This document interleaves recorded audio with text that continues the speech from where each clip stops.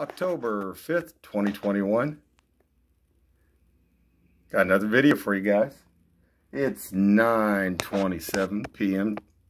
in Independence, Missouri, and the drugs are flowing freely over here on East 47th Street in Independence. As you can see, they're moving along on their ATVs and dirt bikes, and that's what you're looking at right there in the dark. It was moving on again. Watch it go, guys. I'm going to back it out and just watch how fast it was moving. Now you see it. Don't blink or you'll miss it. Here we go. And it's gone. Bam. That's it. That was it. Well, guys, keep your eyes open.